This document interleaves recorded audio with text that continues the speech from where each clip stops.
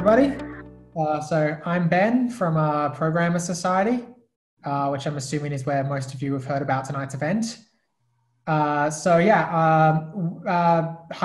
is a partner of ours, and we're really psyched to have some of them aboard to talk about how their work and how their job sort of has operated.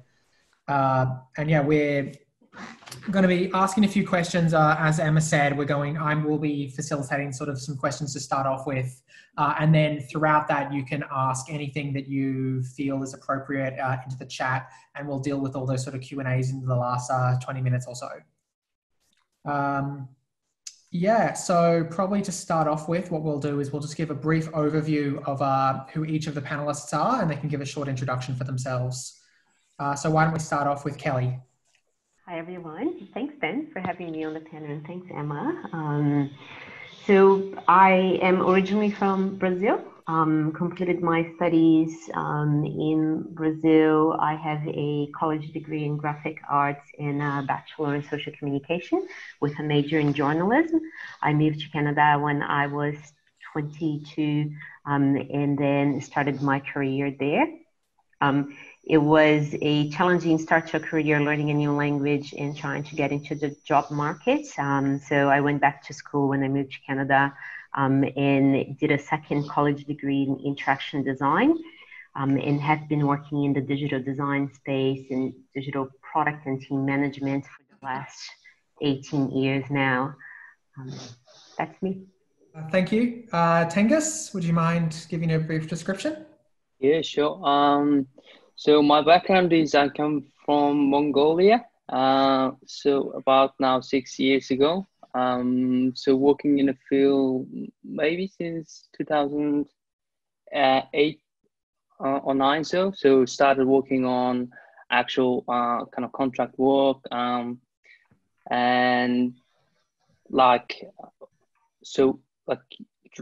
kind of left the uni and started working on contract work. So that's pretty much my background now. Here am I. I don't have a degree, so that's something interesting to talk about maybe later. Excited to be here. Thank you. Tom? So I'm British. I've lived here for about 7 years. My path into the industry was, not particularly linear. I actually started out working as a English as a foreign language teacher for about 4 years. Thought that was the way I was going to go. I enjoyed it, but then sort of my passion changed and I moved into the space, initially in marketing for maybe 18 months or so. But I've been working essentially as a product manager for the best part of 8 or 9 years now, I think, something like that. And I've been working with Hypothesis for just about 2 years now as a consultant. Well, thank you. And James? Oh, great. Yeah, thanks, Ben and Emma, for having me here. And so, I did a Bachelor of Science majoring in physics and minoring in computer science. And I was born in Australia, but I ended up doing a PhD in Switzerland. And on return, I started my career as a software developer. And so for the last 14 years, I've just been undertaking computer software jobs. I did 5.5 years for the Department of Defence in Australia, working on naval military contracts and counter-terrorism. From then on, I spent a number of 2-year segments across IT, mining sector, the health industry as well. And now I'm working for Macquarie Bank, doing it for Hypothesis, which I started at the beginning of the year. Cool. Thank you for all those introductions. We'll move on to some of the questions now. So the first thing we want to start off with is, obviously you all work in Agile development and you work in very different areas of Agile development. Hypothesis offers areas from, software engineering, UX design, project management, and Agile coaching, which all of you sort of cover in a broad range. So when you put all of these together, what do you think is the most essential things to keep in mind and the most important attributes to Agile development as a whole? Can anyone start? Anyone can start, yeah. Look, I think I might start there, Ben. I think for me, one of the most important things about Agile is the continual improvement. And so it really doesn't matter what stage you're at, how old you are, how young you are, or no matter what level of maturity the organization has. As long as you start somewhere, and as long as you're measuring to move forward, and as long as you're actually moving forward, then I think you're being agile. It's great if you've got some ability to measure how much you're improving, but as long as you are improving somehow. Yeah, Jane stole my answer. That's exactly what I was going to say. Continuous improvement for me is the fundamental thing that underpins all, not just agile development, but any sort of agile way of working should be underpinned by continuous improvement. I guess for me, there's two key things for agile development, and I'm maybe a bit biased because of my background. So the first one is around user centricity. I think it's great to make progress and move to a goal, but if you're getting to a goal that doesn't solve a problem for anyone, what's the point? So whose problem are you solving, and are you solving the right problem? Is the second piece. So experimentation, I think, is critical to agile development. For experimentation to happen, you need to have a trusting environment. And so that becomes a really key element of building a agile team. A trusting environment will lead people to take risks, will open up room for creativity, and for rapid learning as well. So you can move through things really quickly. As people like to say, fail fast, but the whole point is you have ideas, you try them, you don't get too caught up in putting too much effort before you do a small test and see if that solves the problem for anyone, and then you keep going. Yeah, I think all of that, and from my end, I think the mindset aspect in Agile is also very important, very important role it plays. And I guess there's lots of tools or practices around the industry for ages, but as long as people in the team or that software, people in the team doesn't have a mindset to actually change something or improve something, it will not work. Yeah, so I would add mindset on top of it. Thanks. That's great. So one of the aspects that you were bringing up is this idea of, it's all about improvement through measurement and through sort of understanding things better. So Kelly brought up the idea of, human centricity as a way to measure it. Are there any other specific ways you could measure those successes? I mean, it depends what you're trying to measure, right? I think there's probably two.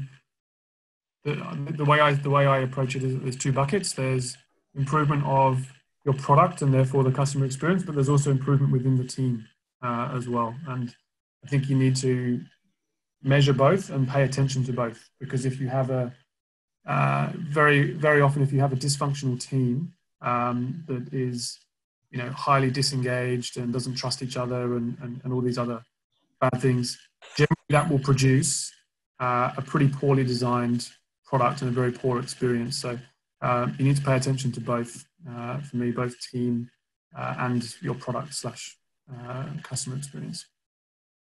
That's great. Does anybody have any other points to add in terms of that aspect? One thing that has been a key part of some successful agile teams that I've been part of is, say, if you're using a tool to organize all of your tasks like Jira, and then you can, if you have a good rhythm with your team about sizing, and everyone is constantly sizing all of the tasks that everyone is doing, you can work out your delivery velocity. And this is a really good way to constantly measure how you're going with time. But then you might want to experiment with a new idea that you've got about one of your team members might have a new way of working, which they think may, or they hypothesize, may think will result in a much faster delivery. And so the good thing about using automatic tools like Jira to measure your software delivery velocity is you can see that impact quantitatively over time. Yeah, definitely. There's a lot of software and tools in place that are used for that kind of delivery mechanism. All right, we might move on to the next question then, which is, so Throughout your careers and throughout sort of, your journey that you've taken to get into the industry, have there been any specific key challenges or successes that you've had? And were there any sort of main takeaways that you've had from those situations? For me, when I read this question, I think I immediately jumped to some of the challenging parts, and more often than not, I think I can probably safely say all the time. In fact, any time there's been a challenge, it's been related to people. I think we often get caught up in, we work in the digital world, and we're engineers or product managers or designers or whatever. But ultimately, it comes down to how people interact with each other. That's how you get the job done. And so the most challenging thing that I've found is how to build those relationships with people in a meaningful way when you come from completely different backgrounds. You may have completely different philosophies for different things, but you need to work with them. You need to forge that collaboration with them in order to achieve the right outcome. And that's often a challenge when you're working with people who may well be entrenched in some super old way of working, or may not necessarily think about benefits of collaborating with others. So that's always a significant challenge with working with people that probably don't want to work with you. Yeah. So for context on that, a lot of Hypothesis's work is about sort of agile transformation of existing businesses. So as consultants, people go in and sort of explain the value of sort of, the agile way of working and transform the workplace with those setups. So, yeah. Okay, I guess I'll add my answer to this, which similarly to Tom, I've found that the challenging aspects of my career had a lot to do with people. I guess the two most memorable ones for me were first a business closure that I had to be part of with Virgin Mobile. And it was tricky because there was no case study out there to how to do a successful business closure and how to move, I guess, people in a kind, ethical way through that. We've been seeing a lot on the media now in the context of COVID around how different businesses are dealing with that situation. And more recently, just last week, a lot of talk about how Airbnb has done sort of a massive layoff. I think that is a very challenging situation to be on, because we really need to balance people's needs with what's ethical to do, what's the right thing to do for the business. And I think I grew a lot from that experience from a leadership point of view. And the second one was doing a massive transformation project with UTS, which was we were trying to move a business unit of around 450 people from one way of working, which was old waterfall methods. So a lot of separation between different departments working in silos, to a fully agile delivery unit. And so using cross-functional teams, people had to take on new roles. They had to move away from the teams that they were used to work with. So there was a massive amount of change going through the business. And the key challenge there was how to keep people engaged, how to make them feel safe, how to upskill them and give them the new skills that they require to do the job that they were being presented to, and not lose any of the amazing talent that we had in the business. Right? So making them feel that we were investing in them and that we were growing together, in that sense of safety was really important. So I think those were one of the two most memorable ones for me in terms of growth from a challenging perspective. And when I think about sort of when change has not been sort of forced on me, but when I was seeking out change, where I grew the most was when I seeked out responsibility. So I seeked out to take on a new role or to do things that were really challenging and new to me.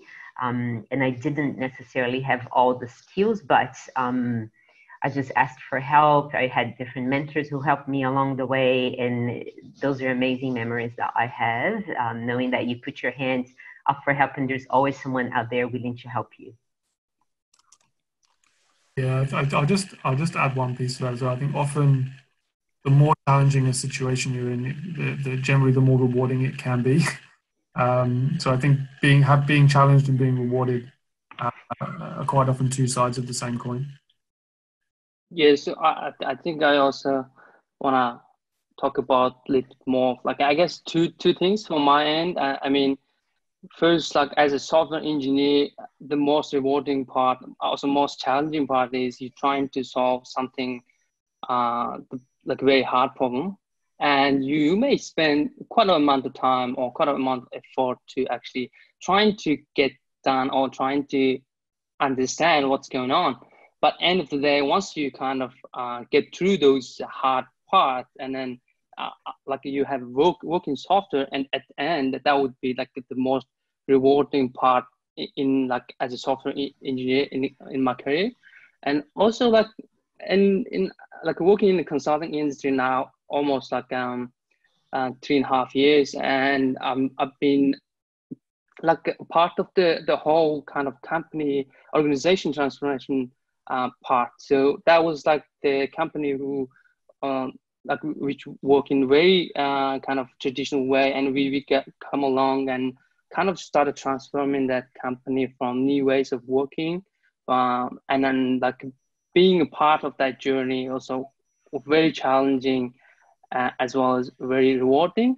And I guess like at this stage, I started gaining like more kind of soft skills, and I started understanding that as a software engineer, having a soft skills is the like most important thing as well, like current this software engineering space. James? I definitely agree with Tengis there. It's not all about just coding, sitting in a computer and delivering value. It really is dependent on, interacting with people, showing how much you care, showing empathy, and really providing that overall package. Do you have any particularly challenging moments or situations that you've been in the past that you've solved in a interesting way? Going to lunches with your colleagues is really important. Socializing with your work colleagues, I think that's really, I think, the best way to get over any challenges, I think, in the workplace. And especially if there's some sort of regular monthly meetings that you can have with your co-workers, I'd go out of your way to attend those and really get to know your colleagues on a deep level. That's not just professional. You might find that you love dogs. You might find that you love sailing, and by connecting with your colleagues in ways outside of work, it really does enrich the whole work experience with your colleagues as well. I'll also add something like, because in early in my career, I guess as a software engineer, I had to like spend so much time for coding. I don't know, like maybe like it's because like trying to understand the things in English, which is my second language, that is the hard part. And I started like kind of understanding that bit more, and like I would say I actually spend so much time for coding, right? So much time for doing something, and then I would definitely can say like those amounts of time definitely pay off paid off in my career. Yeah, so hard work definitely pays off. That's great, thank you. If nobody has any other specific moments, we'll move on to our next question. So what we have been looking at this time is that if there have been any major changes that you can sort of see on the horizon for your industry, whether this is like the industry as a whole, your particular fields and, UX design or engineering or project management, if there are any big sort of shifts that you can see coming and sort of, how you're expecting to deal with them. I looked at this question and it made me smile, and then it made me reflect. And I've I'm reading a book at the moment called Anti-Fragile, which talks a lot about predictions and stuff like that. And I think my response, and especially given the context that we're operating within right now, is that things are way too unpredictable to make any valuable prediction for what's going to happen in the next couple of years. And I think all you can do is just sort of go with the flow and adapt when you're presented with changes, which clearly I have done. Kelly? I agree with Tom. I think adaptability is so key in this moment, and has always been and will always be. I think we've talked about the book *Sapiens* before, Tom and I. It's a brilliant book, and I just read it a couple months ago, and it really makes you realize that as humanity, we're only here and we're only thriving because our ability to adapt. So I'd say it's a core skill to develop, resilience and adaptability. Maybe I looked at the question in a narrower way, and so I had like 3 things that I thought would possibly be helpful to think about within the digital and experience industry for the next year. And so the first one being around the digitization of tools. And so what I've seen happen is a lot of companies have been forced into digitizing.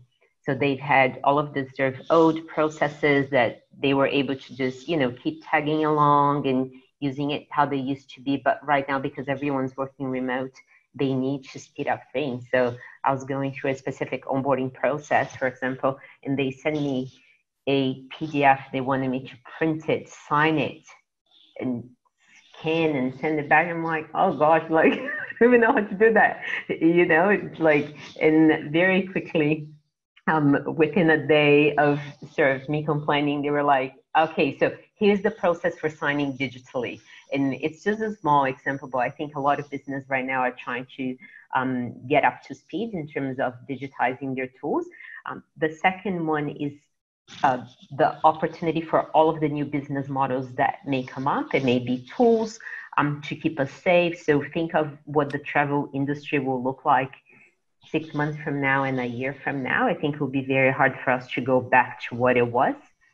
And so what are the new tools or pieces of technology that we will need to support the public safety? And we're already seeing some of that with the COVID app that's being rolled out, for example, in Australia and many other countries. And with that comes a third piece, which is behaviors, right? So building trust. People will only take on these new tools if they trust the brand, the company, or the government organization that's rolling them out. And even in the workspace, because we're now working remotely, trust becomes way more important. So you can no longer be supervising people in old ways. And so, micromanagement type of behavior is nearly impossible. And so trust really becomes a competitive advantage in a way, because if you have a trusting environment that creates safety, if people feel safe, they will start to take risks. And when they're taking risks, they're going into innovation. And so I think, trust leads to innovation, which leads to new business models and tools. I think like the current situation we have, a lot, like on top of those guys say, I mean, lots of businesses started adopting the remote working, and especially, I guess, like, I mean, the tech industry is actually pioneer on this, right? So there's like a lots of kind of startups starting in remotely, GitLab, GitHub, so you name it. And I guess, and on top of that, there are lots, and in actually like software development spaces, I think the AI would kind of started coming really important role. And then some of the repetitive tasks, what we do may be replaced by new frameworks, new kind of innovation to change those things to AI-based solutions. And yeah, I think that will come to the industry, and it's going to be interesting to actually part of it. James, do you have any points to add? Yeah, thanks, Ben. One thing that I've noticed is that if I look at the last 14 years that I've been a professional for, it's that it's now easier and quicker to do things than we did before. So 14 years ago, it took an incredibly long time to spin up a server. We couldn't even have cloud servers. There was no cloud. Agile was only just brand new. And so it's funny that if I look forward to the next couple of years, one thing I can guarantee is that it's just going to become quicker, easier, and cheaper to deliver value. I think that there will always be a need for engineers to produce products, no matter what it is, but they'll just be able to do so in a quicker, cheaper manner. Okay. No, that's good. So what I'm wondering is, these are all like our predictions, but do we have any specific things that you would like, if you think that the future is very unaware, what would be some hopes, I guess, some things that you really hope come in, or become more prevalent? I actually have quite strong feelings that the technology is permeating too many aspects of our lives. And we're actually going to be poorer for it. What I hope is that a line is drawn where the human experience doesn't suffer as a result of technology being introduced, and relationships don't suffer as a result of technology being introduced. You look at apps like Tinder and all those other things. And thankfully, I met my wife, many years before those dating apps and stuff like that were introduced. But I actually see them as a bit of a blight on the human experience. So my hope is that there'll be somewhat of a rejection of some of these digital experiences that I think are actually mean that we live poorer lives, not richer lives. Okay. All right. So the last one is fairly broad, but it's basically just any at all advice that you would give to somebody who is starting in the industry. So somebody who's at this panel here tonight, or just in general, anything like based on the situation that we're currently living in right now, that you would sort of say. The risk of getting on a soapbox again. This question I quite enjoyed, and I gave it some thought today, and I come up with a couple of things that I would be advice. The first is to work hard. I don't think there's any substitute for working hard, and smart. I think you can balance that with both work hard and smart. You can work very, very hard and not get anywhere. So work hard and smart. Absorb everything you can. Read a lot. Absorb from others. Learn from others. But also do something that you're actually passionate about. I think there's if you're pursuing something that you're not passionate about, you'll end up 10 years later just hating what you're doing, and hating the last 10 years for the fact that it's taken you 10 years to figure it out. So do something that you're passionate about, follow your passion, and just, I think, acknowledge that everyone's different. Everybody has different timelines. Some people will go straight into work. Some people will keep studying. I wouldn't compare yourselves to others. Just walk your own path. I think would be a key piece of advice from me as well. Yeah, which I think is very relevant, considering that everybody here is from such different backgrounds. There's no one way. It's not just go to uni, get a job, go forward. There's so many different ways you can go about it. And embrace that as well. You'll be richer for having those different and varied experiences than if you just think that you need to. If you're an engineer, if you need to get straight into engineering to be successful, it's not the case at all. Mm-hmm. Yeah, so I would add more things. As I mentioned before, like soft skills in the engineering field getting more and more important at this point, and I would advise like really work on those soft skills. And like hard skills, fine, you can, if you have a time, you can learn quite quickly and rapidly. There are lots of tutorials on online. You can actually just consume it, and that's one thing. And soft skills is important. And the second is like, so once you in the industry on the field, there are lots of frameworks and tools which can create complex software quite rapidly, right? So but like, in order to understand an actual business problem and learning to working as a team, and like that's most important part to in your career, and like that's it. Yeah. All those soft skills, are there any specific ones that you would recommend be like your primary focus? Yeah, like I guess like proactive, being proactive, and like being a team member, and like trying to understand the problem you're solving, rather than just doing what you kind of told to do. Yeah, so those ones are basic, and then start like kind of having a mindset to actually like improve, or having I guess like, what's say an open mindset, a growth mindset. Sorry. Yeah, that's what I'm looking for. Yeah. So. Right, Kelly? Good. Agree with Tom and agree with Tengis. And I think I would add, it's kind of scary sometimes when you're looking from the outside and you're new to something. So looking at the job market before you actually get your first job or that first step into your career. But it's just like, you know, starting your first day of uni or starting in a new school. It feels sort of complex and scary at first, but once you get in there, you connect with your tribe, you get to know people, you develop some friends, and you get involved in projects that you're interested in.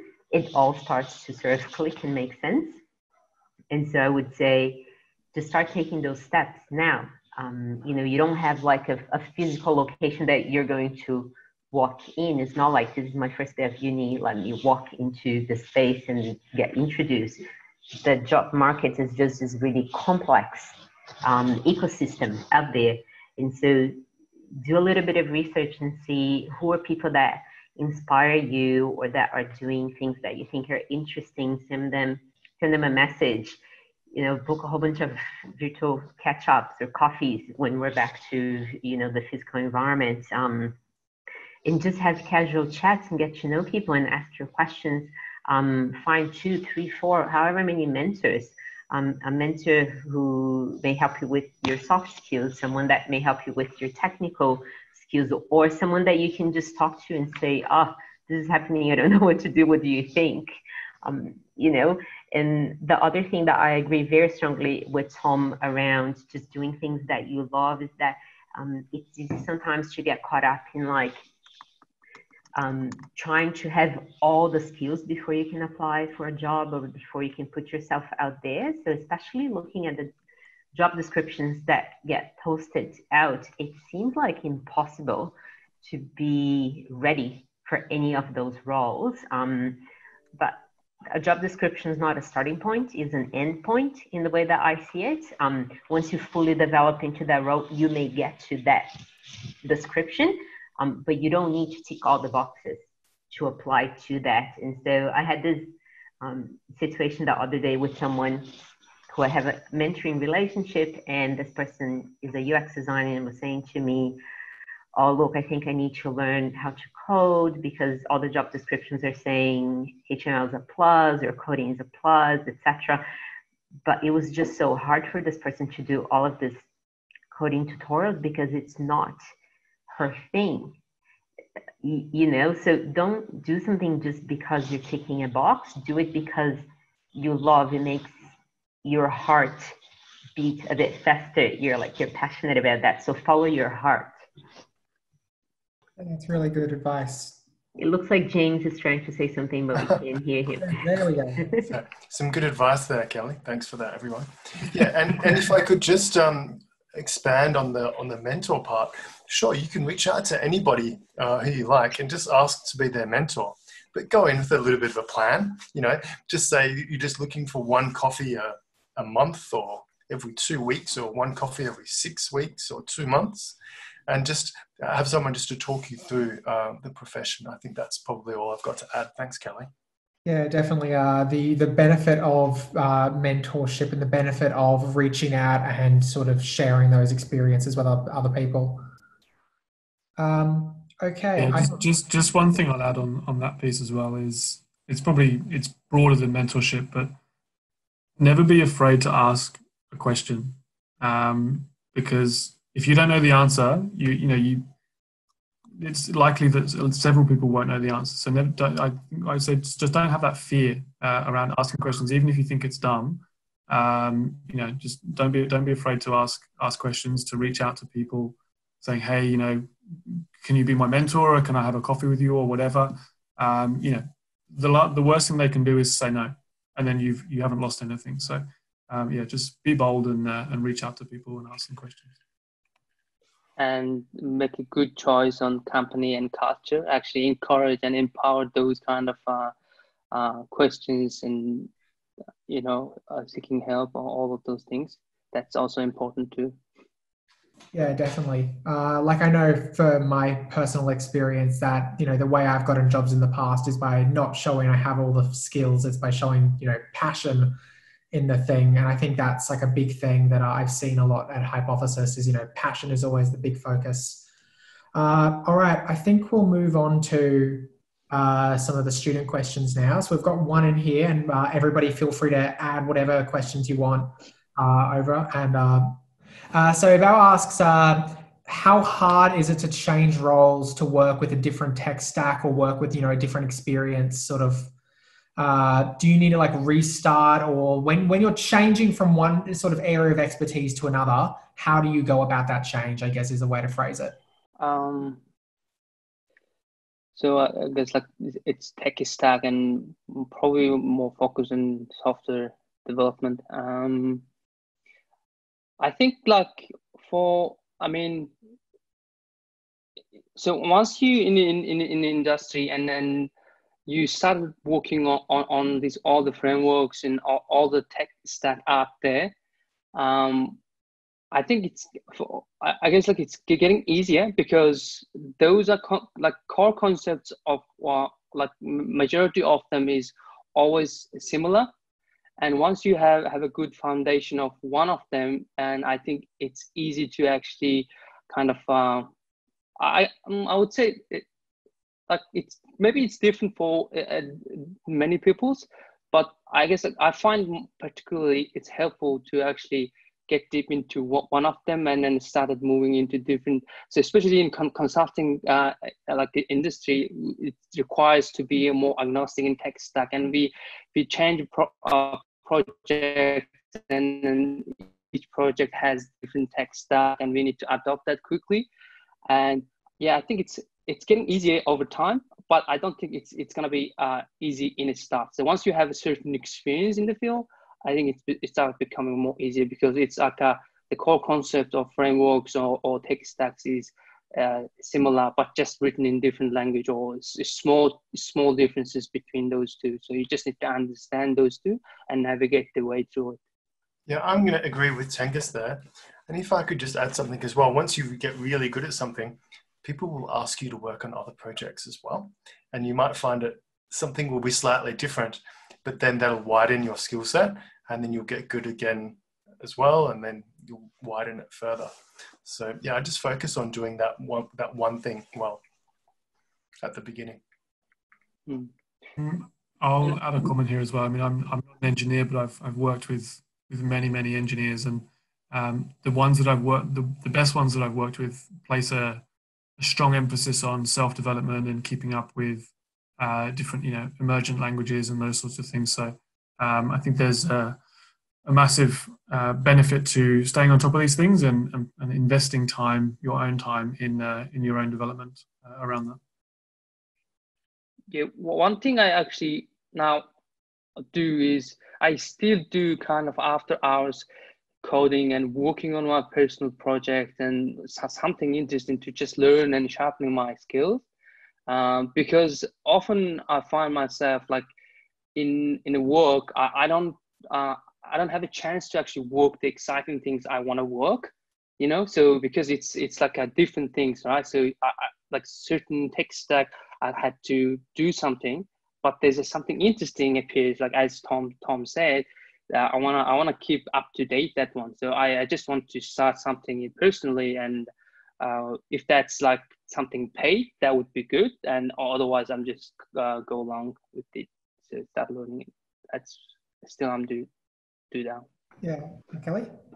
Yeah, I agree with Tengis, James, and Tom, and I think I would add, it really doesn't matter if it's the engineering or technology space or any other area of expertise, like thinking about this concept of this is what I'm loving today, but what do I want to learn about so I keep developing, right? And then sort of slicing your time in a way that you carve out time for learning and getting ready for your next sort of thing while you're getting really experienced in that thing that you're doing right now.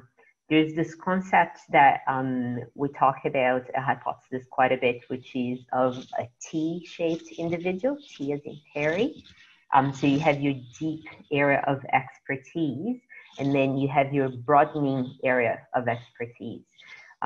So for me, for example, I've worked in digital and design for a long time, and then I took on other roles around agility. So I've been an Agile coach, and I've helped coach both teams and product owners, and that was really new to me.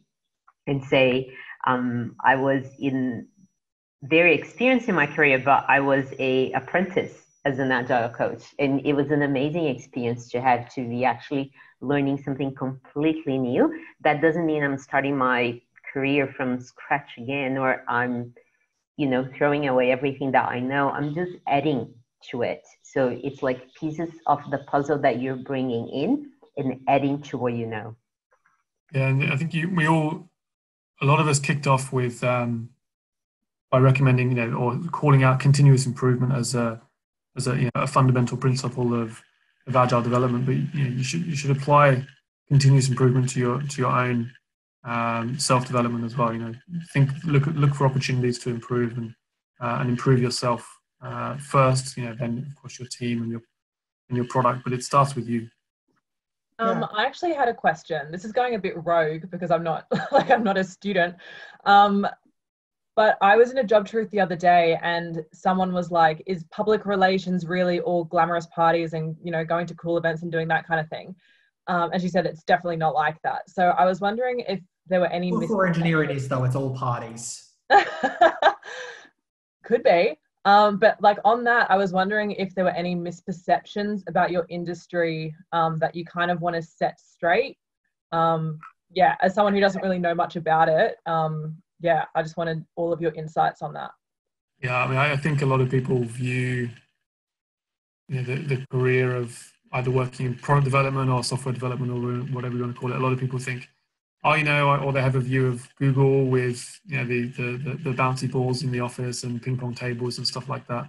And that's not to say that they're not there. They're in some offices they are, but it's just like any role or any job that you want to succeed in. It's hard work, and, so it's not always going to be just hanging out playing ping pong. Like sometimes there'll be late nights, sometimes there'll be stress, sometimes there'll be tension. But it's hard work, and it pays off if you are passionate about it and you enjoy working in that environment. Certainly not all glamorous and playing foosball and stuff like that. Snap. I know some people that work in PR, and they are very, very hardworking. So yes, I'm glad that myth was dispelled from the previous job. Oh, very much so. Yes. Anyone else have any misperceptions about it, I guess? Or sorry, not have misperceptions, want to bust some misperceptions. But I haven't worked the company company which has like infinite kind of leave, but they are in industry, they do have some infinite kind of leave. like very, this sounds very trendy, but like some of my friends actually works in those companies, and they said they never actually taken a leave more than 7 days. So so that's true, right? So you have a project in real life, and I guess like it's just a work end of the day. Yeah.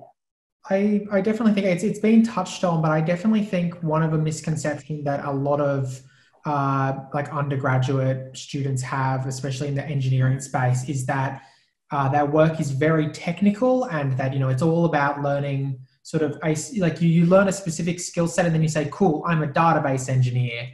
And I think that's a way that sort of, you know, university majors are constructed. You know, you're constructed to have a very, you know, definitive sort of skill set.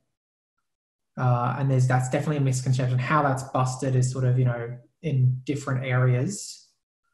But I would definitely point that as one. Yeah, that's an interesting one, and there's a lot of emphasis placed, and Kelly touched on it earlier, on the cross-functional team. And to me, what that means is it's not just engineers, designers, product managers, each in their silo. It's you're a team, and you're responsible for the product that you're developing.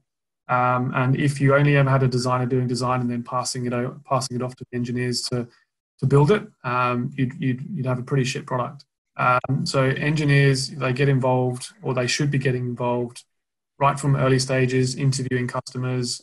They should be helping with design. They should be contributing feedback to design, all the way through to, you know, to QA and measuring the outcomes that they've delivered. So the age of the one-dimensional engineer that's just, you know, in a basement tapping away it's not really a thing anymore.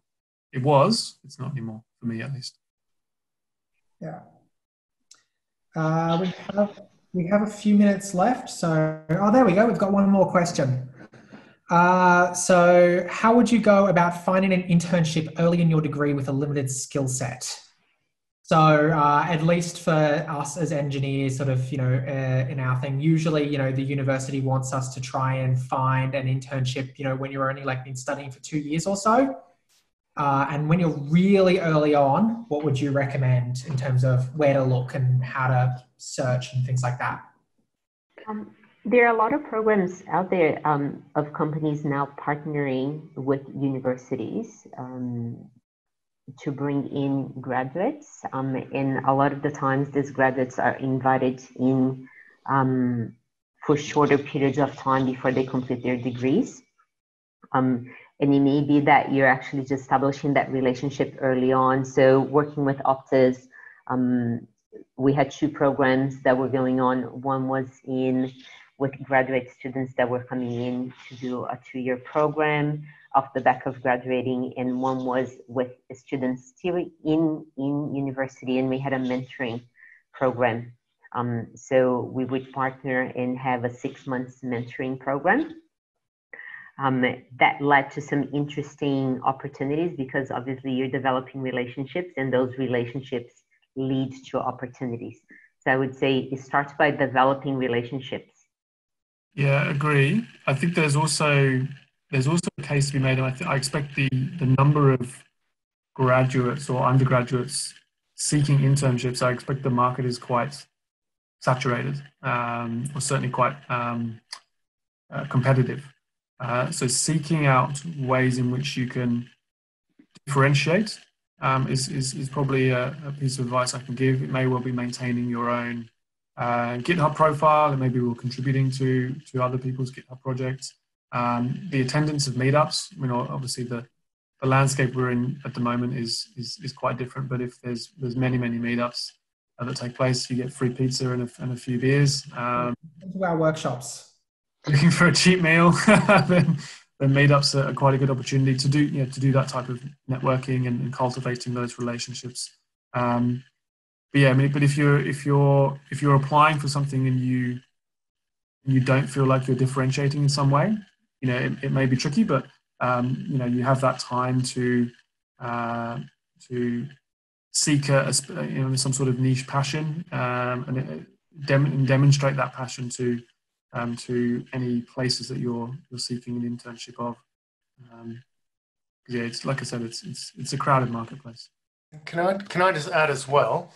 There is one other avenue which is open to you all, which is volunteering. And so there are often very many good causes out there that are looking for software developers on a voluntary basis. So this is a really good way to expand your network, learn a new skill, and pick up a hobby and propel your career forward. Yeah, and you never know who you're going to meet in those things as well. Like I've crossed paths. I've been in Sydney now for 7 years, and I think I've worked in maybe four places, something like that.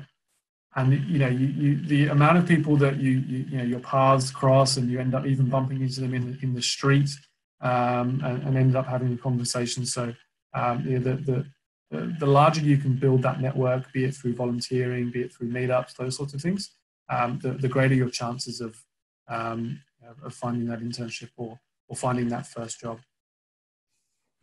It's a people business at the end of the day. Yeah, I think I also want to add something as well. I guess I think it's definitely worth it if you actually get internship, and then once you get it, I think you have to like kind of have a clear purpose to actually get something out from that engagement, right? So 3 or how many months you engaging at that internship, and then I guess like I also want to suggest alternative to actually gain actual industry experience in this field. I guess so. One of the thing I'm suggesting is open source. So open source, like contributing open source project is awesome, and it actually like if you can start working on the issues on those popular frameworks, the people get to you at early stage, and you might find actually good that kind of career opportunities from it. I know that now some people actually full-time on actually like paid full-time on open source projects, and just what they do is they work on open source full-time and getting paid, and like the time in itself is like very flexible. It's awesome opportunity there. I mean, yeah, so I would definitely look into that field and try contributing, right? So it doesn't necessarily be perfect first time because you don't have much experience, but I actually quite like kind of admire this open source community because they are very kind of right-minded people to actually trying to help each other. And even you have something done there and you create pull requests, people come in and started telling you, and then often they teach you how to write good code. And then you have if you have like maybe involved open source quite long, and by the time you graduate your uni, you might have really good experience in the field, and you may be ready for the workforce, So that's something, another opportunity I would definitely suggest and definitely look into it. It's a great call out. Yeah, that's a really good one. I think from like all those points of all the different avenues other than just an internship, a really good thing to keep in mind is that university isn't just about ticking all the boxes to get your degree. There are so many other things you can and should be doing in the meantime, really like show that passion and show that you're progressing forward, not just because I need an internship to pass, but actually because that's the thing you want to be doing. Okay, so we have just about hit our final time. So I don't know if there are any last minute questions. It doesn't seem to be. That's all good. Thank you so much to all of our panelists for coming, and thank you to Emma for putting this all on and putting it all together. I hope everybody got a lot out of this. We'll definitely be putting up a video version of this online some point in the future. I would just throw out a quick plug for our follow-on workshop after this. We'll be doing a Intro to Programming 2.0. So we ran an Intro to Programming, which was a very beginner level thing earlier this year. And now we're running sort of a follow-on in a week's time, which is going to be more of learning the ins and outs of like some of the more interesting stuff that you wouldn't otherwise learn about. You don't have to be an expert in programming at all to be this, we'll catch people up. But if you have some free time, definitely check out our Facebook page and see if you can make it to that. Other than that, I will pass it on to Emma for some closing statements, I think. Thank you. Yeah. Thanks, Ben, and thank you for facilitating that. I just wanted to say a huge thank you to the speakers for taking time out of their, what day are we on? I'm losing track of all the days being in quarantine. Whatever day it is today, thank you so much for taking time out of it to be here and offer some insights to students. I really hope that you as students got something out of it as well. Thank you, everyone, and see you later. Bye. Bye. Thanks, guys. Bye. Thank you.